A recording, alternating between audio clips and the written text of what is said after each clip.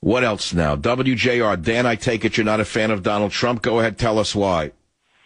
Yes, you keep calling Don a conservative, and all I see is somebody that's been very liberal, changing his views, taking on the populist stand, and he does not have, he's got a populist view now. He's not going on what he stood for all his last 9 months ago. Where do you? Okay, let's start at the top. He did say he would build a border with Mexico, and that triggered this whole immigration discussion. No one else had been able to do that until Trump came along. Isn't that true? Where was he when Obama wanted? No, please, let's not go back again because you're listening to Ted Cruz's stooges on the radio. Please, let's not go backwards. Tell me what other candidate made immigration a national issue other than Donald Trump. Ted Cruz stood up and fought for it. Now let's go to the next topic. Tell me what other candidate made the issue of Muslim immigration an issue other than Donald Trump. Who did that? Was it Ted Cruz or Donald Trump? Of course, the press has been kissing Donald Trump's butt. These guys have been talking about it. They want. Wait, no, sir, you're not answering me. Who made Muslim immigration to America a national issue? Was it Donald Trump or Ted Cruz? Once the ratings, just like you, people have been talking. Are you going to answer me or else we're not having a dialogue? You must answer me because it's my show. Don't go on with the talking points sent to you by the Ted Cruz campaign. Who was it who made Muslim immigration to the U.S. a national debate? Was it Trump or Cruz? Stimulus package. Oh, he's a conservative? That's all. Okay, he's reading the Ted Cruz sheet. It's going around America now. So it's like a Kleenex they're sending around. Here are the talking points. Call talk show hosts and bash Trump so we can lose the election. Make certain we lose the election again because we're so smart. We are such smart, diehard conservatives that we want to lose again. Because we're purists, we want to lose again. We want to show everyone how smart we are. Didn't hear a word I said? I repeated it 9 times. Would you rather be right or you'd rather be smart? Actually, I repeated it now about 13 times. It shows you how stupid the audience is. I guess when the ad people say for the general public, you have to repeat something 9 times for them to hear it. And I repeated it 13 times, and they still don't hear it. It means that my audience, at least the Cruz bots, are stupider than the average American thinking they're smarter. No, I don't like Cruz. In fact, the more I see about him, the less I like him. I think he's a carpetbagger and a phony. How's that? I think he wrapped himself in the mantle of conservatism. How do you like that? I'll take someone who closed the borders, stopped the massive influx of Muslims, give us fiscal conservatism, and only give me 60% on social issues, rather than lose because I'm such a purist. That's all. You want to lose the election, go ahead. Keep bashing Trump. Rip him apart. Be another Newt Gingrich, that slob. Gingrich destroyed Romney last time because he worked for the Democrat Party, in my opinion. And now we have the same thing going on. The same exact dynamic. I told you it was Gingrich who tore Romney apart and destroyed the chances for him to win. He could have won if it wasn't for that lying thing, Newt Gingrich. I was yelling and screaming about it last time. I said Gingrich is doing more damage to Trump than the Democrat Party is. And it was he who gave us Obama. It was Gingrich who did it by running this campaign against Romney over and over again. Then all of the arguments that were used against Romney by Gingrich, meaning the very smart, conservative Gingrich, were then used by Obama's campaign to destroy Romney. That's exactly the dynamic that's playing out now. Only this time it's Ted Cruz, not Newt Gingrich. And you heard it from Michael Savage. Write it down. Michael Savage. You want to be right or you want to be smart? Back in a minute.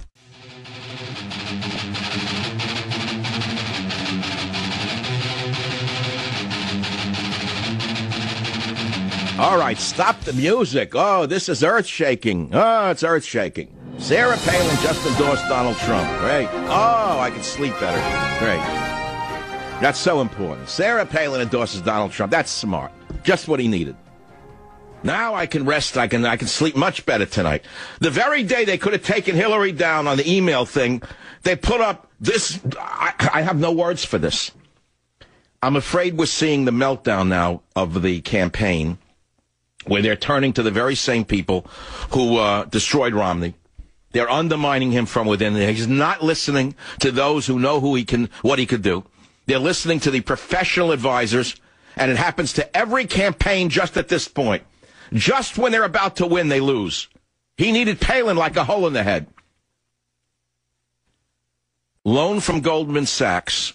Did you hear this little story about your friend Ted Cruz? Ted Cruz forgot to mention massive loan from Goldman Sachs, his wife's employer. Oh, I know he's as pure as the driven snow. And we know he's eligible to run for the president of Canada. But now there's a new scandal. His wife, Heidi, worked for Goldman Sachs. And he got loans from Citibank and Goldman Sachs, where Heidi works, which eventually totaled $1 million. Cruz reported putting $1.2 million, which he's described as all we had saved. That sounds like Hillary again. Poor little folks. Into his 2012 Senate campaign. But according to this article, it doesn't appear that the Cruz couple liquidated their assets. Now, it's perfectly legal for a candidate to take out bank loans to finance their campaign, but they have to report it. And the two loans don't appear in Cruz's FEC filings, by the way. Other campaigns have been investigated and fined for failing to make such disclosures. So for those of you who are Cruz supporters, and I know many of you are, he's not perfect. That's what I'm trying to tell you. Don't elevate him to Godhead. It's not going to work. Cruz financed 2012 campaign with loans from Goldman Sachs and Citibank. It's a huge story. It's a very big story, even though you don't want to hear it. You can't put your head in the sand because it's going to come out down the line. It's official, though. Don't worry. You can sleep better at night. ISIS is now quaking in their robes. Sarah Palin just endorsed Donald Trump. Isn't that wonderful? She endorsed him in Iowa. I don't understand why that matters, but okay, ladies and gentlemen, I think it's of absolute no value or of negative value. I'll be back. Join the Savage Nation. Call now, 855-400-SAVAGE, 855-400-7282. Savage.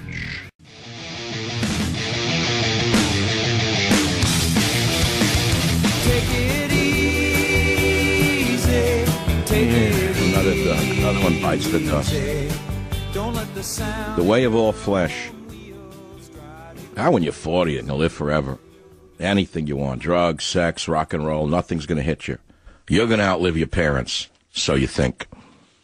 Because they were stuck in the mud. They went to church. They didn't have sexual liberation. Falling like 10 pins. Years later, everyone goes. Dog now, I have to deal with that. Horrible, the whole thing, the flesh that God gave us.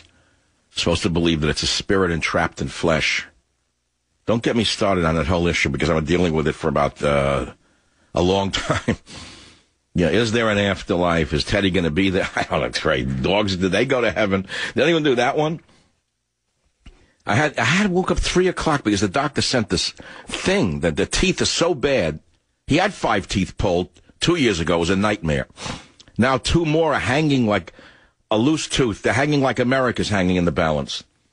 But she can't remove him because he has a heart murmur. She has to go to a cardiac doctor to see if the murmur's too severe for anesthesia. If it is, then they really have problems. So I laid there in the bed, and the rain came at 3 in the morning, and the thunder, boom, ba-bang, the rain, the earth, the wet, the father, the mother, the brother in the ground, the relatives going back, and the whole thing. Now I got to put the dog in this way. Eventually, there it goes, down in the whole imaginary funeral for a dog. Am I crazy? Why not? He's better than any person I ever met. Should I put it on the internet? Will my listeners care? He's got a book coming out in May. It's all about him. I mean, it's unbelievable. Why is it that? But boom, bang. Well, you don't think that way? Does anyone else ever have that happen 3 in the morning? No, no one thinks about it. Everyone's immortal. I'm the only one who ever thinks about these things. I am greatly honored to receive Sarah's endorsement, Mr. Trump said. She is a great friend and a high-quality person whom I have great respect for. I'm proud to have her support. I'm sorry. To me, it's a neg. Why he did this is a matter of conjecture. But, however, my friends, what in the world does he think she will bring to the party? God forbid he selects her as a running mate. That's the end of the campaign. Over.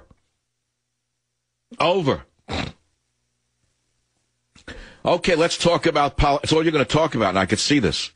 Now until November, this is my life. This is what God gave me to do. Democrat, Republican, Democrat. Everything I never wanted to do, I have to do now, day and night. Democrat, Republican, Democrat, Democrat, Republican, Day and night I have to do this till November. All these years of education and questing and searching for the Holy Grail, for medicinal plants, for cures, vitamins that will help people. All the science I read, all the poetry I read, all the science and poetry that I read, this is what it comes down to. Why them Democrats are no good? No, I tell you, those Republicans are a salvation for the world. No, Cruz is much better than Trump. No, you're an idiot. No, it's Trump. I say it's Cruz. I say it's Trump. This is what my ancestors survived the black hordes for. This is what they survived the Black Death for. This is what they survived all of the horrors of the century, so I should talk about Democrats and Republicans. Okay, Andrew on WABC, let's talk about Democrats and Republicans. What's your call about? Sorry about that. Sarah Palin, I think because of the Cruz attack, that Trump's not a real conservative. That's why he wanted Sarah Palin's endorsement. She's the opposite of New York values.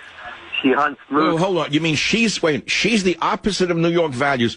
You know, I don't know everything about Sarah Palin, but it seems to me they marry each other in her family. All you need to know is she's on the moose. Wait, how many different Palins have married each other and had children with each other? What do you mean they're opposite of New York values? What made them suddenly so pure and the paragon of values? Where'd that come from? I'm not saying they're pure, but she hunts moose. They're on the list when a moose is killed in the winter, the roadkill list. So I'm not a big fan of that. I mean, to me, that doesn't play very well. I don't really care whether you kill a moose or not. That's like that other guy, that cracker that they found that they were all embracing for a while. I'm going with the beard down to his puppet. That one who with the whistles that he makes, the duck whistles. What did they embrace Duck Dynasty for? They all had him like he was God. Some cracker from the backwoods because he made $1 million a minute. Suddenly they loved him. Gee, what kind of values are those? Point, you're always grossed out. He embraced Jesus in the woods. He saw Jesus in a duck whistle. But he saw Jesus in a duck whistle, so he was already on everyone's television show. All right, then forget about these calls. Oh, no, you can't forget him. That's all anyone wants to talk about. Now what? Palin, Obama, Trump, Hillary, Palin, Obama, the Cruz, Okay, Frank on WABC. What's on your mind? Hey, Michael. I just started listening to you for a few months, and you're right. I do laugh. I disagree. I mean, I'm a conservative, so I'll take Trump, Cruz, Rubio. I'll do whatever I got to do to get anyone in, so we don't. Correct. Wait, let me say this. Yes, so would I. So would I. I'll take even the worst of them, like Rubio, would be better than Hillary. Okay, if that's a given. So you don't like the fact that I'm exposing things about Cruz, and I'm also saying that his attacks upon Trump are absurd. Not at all. Not at all. I'm just saying, just like you said, Gingrich killed Romney. Why are we killing our own? Just let them go at it themselves. And then you raise a good point. So, but the same applies to why is Cruz killing Trump, who's our best opportunity to take down Hillary. In a general election, I'll have to say it the way I see it, if it is Trump versus Hillary, if she survives this email scandal, which is not so sure she will, but let's say she does, it's going to be a tough election, but he has a better chance of beating her than the vampire does. I don't know. I don't think so. And I think, frankly, you're wrong as well. I think Palin is a big coup for Trump. Big coup, which is good for him. Listen, I'll stop. Now, you're using a word. This is a family show. Please don't say she's a big coup. Please. This is a family show. Sorry, but I think it's going to help him tremendously. And again, what do you like about Sarah Palin? Can anyone tell me what is it about her that makes her important? What is she doing now? Does she have a reality show in Nome, Alaska on like a 12-watt station? What does she do? She's a true conservative, just like Cruz is. So listen, we don't know what Trump is. I love him. Listen, I think he'll do great. But when he goes in there, Mike, he could go flip-flop whichever way he wants. He'll flip-flop whichever way. Really? Really? And you don't think that any of the other so-called diehard 100% pure as the driven snow today conservatives might flip-flop when they face the realities of a Congress that's divided? Cruz, no. I don't think so. That's why he's not getting elected. He's an uncompromising man, number one, which means he's unelectable. And number two, he has baggage himself.